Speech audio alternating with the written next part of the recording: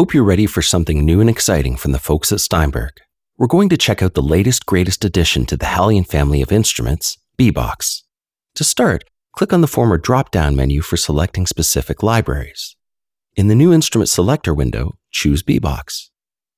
You'll see that the Drums and Percussion category filter is conveniently already soft-selected for us to filter out unwanted instrument programs. Double-click on a sound to load it into the program rack. Just like with any drum beat program in HALion Sonic, you can trigger the loop by pressing one of the green keys on the keyboard. You'll notice that whichever key you press, the loop pattern remains the same. If you want to switch the pattern, there are 3 different ways to do this. The first way you can change a pattern is by pressing one of the blue keys. The second is by hitting one of the trigger pads. You'll notice the trigger pads light up at the same time you press one of the blue keys because the trigger pads are essentially duplicate assignments of the different patterns. The white keys represent individual hits of the sounds within the beat. While this sound is pretty cool, I'm going to switch to another program before hopping into the Beatbox interface. I'm going to choose Dubstep Groove 5 because it has some pretty neat pitch toms. Beatbox comes with over 200 ready-to-go drum kit presets made up of more than 900 samples of the highest quality. When the program is finished loading, click on the Edit menu. Now you can see the proper Beatbox interface. Let's hit play and get started with this incredible instrument.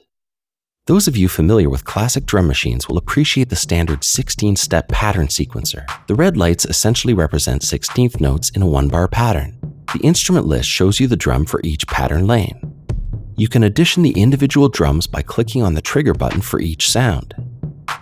If you hover over the sound number, you can easily switch samples with your mouse wheel or magic mouse.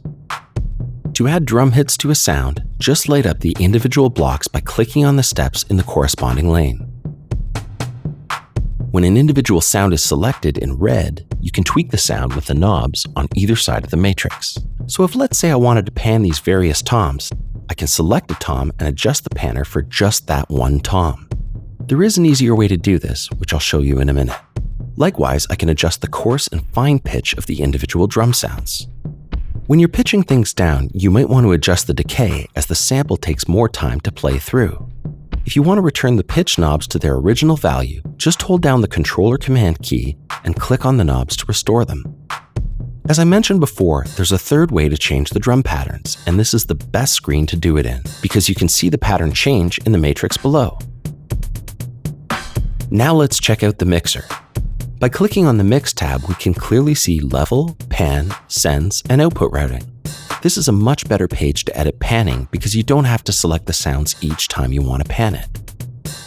For those of you who would rather mix outside of Beatbox, you can assign an individual output to Cubase's mixer, provided you have multiple outputs set up in Cubase. The filter and distortion controls on the right apply only to the instrument sound you have selected. You have a standard cutoff and resonance control, as well as a choice of distortions.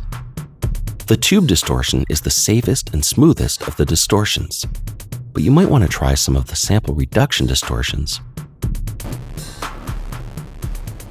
Let's stick with the tube for now and check out the auxiliary section.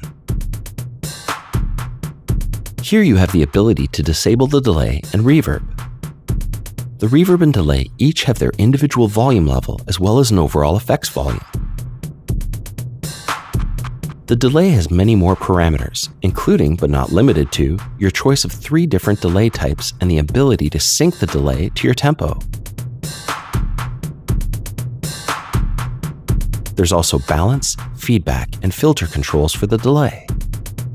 On the left side of the aux screen, you have some controls which modify the groove and playback settings for your beat. If I press a key with the loop switch on, the beat will play continuously until I release a key.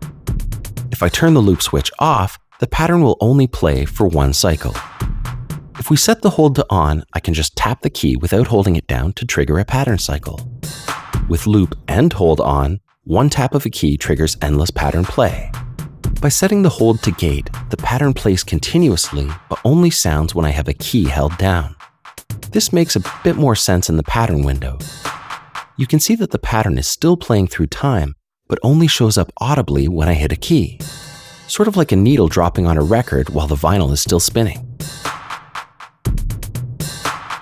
Once you have a pattern you like, you can save it down here by clicking on the disk icon and recall the patterns in the drop-down menu.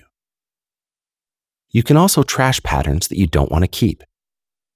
You can also change the length of a pattern before you start or after you've finished, just in case you only like the beginning of a pattern. Beatbox is also great at sharing with others. If you have a pattern you like, you can drag and drop it to your desktop or drag and drop it right into Cubase and a MIDI file is automatically generated.